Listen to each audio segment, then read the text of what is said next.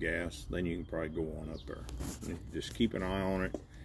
As till summer's really here, in the evening sometimes when it cools off and that density altitude goes back down when you turn it, when you sun sets. So be careful with that. Other than that, if say you was right here today on a wide open racetrack, I want you to go 2,000 smaller in the main. Now you could run a heat race or you could hot lap right off the chart. But if you run a feature and it's wide open all the way around, then I want you to basically do this. Go 2,000 smaller in the main and put 3 pounds in the high speed. That's no matter where you're at on that chart. That's what you want to do.